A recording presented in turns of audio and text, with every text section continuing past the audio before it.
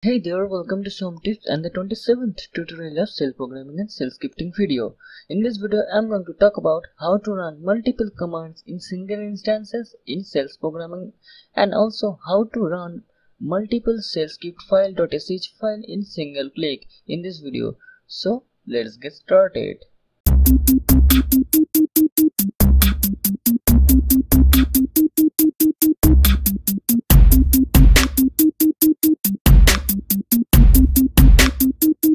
So as of all we know, we cannot run multiple commands in one click. Suppose here I'm going to run date space cal.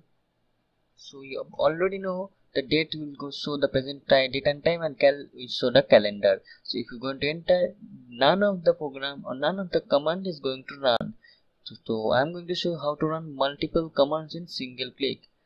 So let's move to the present working directory to the cell.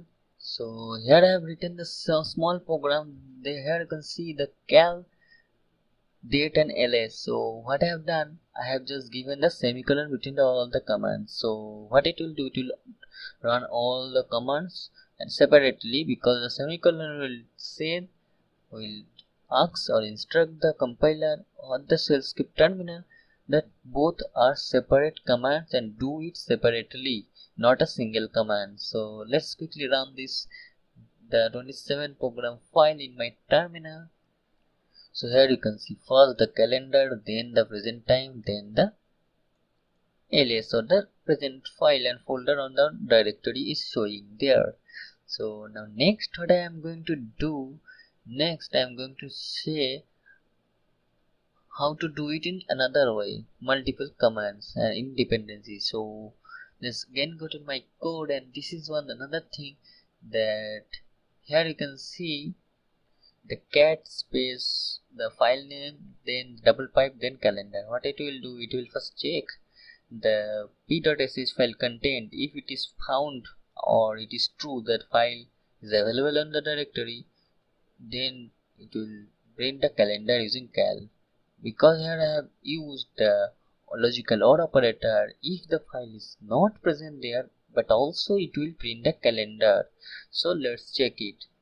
So here you can see in the first line it is showing the no file or directory available, but it is also showing the calendar. So if you do it logical AND, it will not show this calendar, because it will first check this one. If it is true, then only pass it to here. So it is kind of if operator. You can also use this and logical AND as a if it is true, then it will do the rest of the operation. It is not going to check the second one before the first one. So here you can see no calendar is showing, only the showing that there is no file is available on the directory. So next I am going to show you how to run multiple shell script file.sh file in single click. So let's go to that program. Another program, three program I have written. In the first program here you can see echoing, this is the first shell, because the first program, then it is going to ask the sh space p2.sh, because here p2.sh, it is whatever I have written in my terminal during the run of the shell script file, same thing I have written inside the shell script file. So inner script file have been written, and it is asking or transferring, redirecting the terminal to that file. This is the main function. So it will go to the next shell script file p2.sh, whatever I written the second cell, it will also redirect to the third cell written, it is the third cell does not redirect anything, it will close the operation of first cell. So when I will run the first p1.sh, it will print first cell, second cell, and as well as third cell, because when you are going to enter the second cell directory, it will print the second and third. First cell output will not be printed, because first cell is not being redirected by any other shell script file. So let's run it and clear the concept.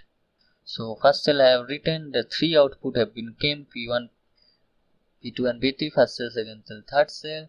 If we are going to print the second cell or run the second cell, only two line output will be going there.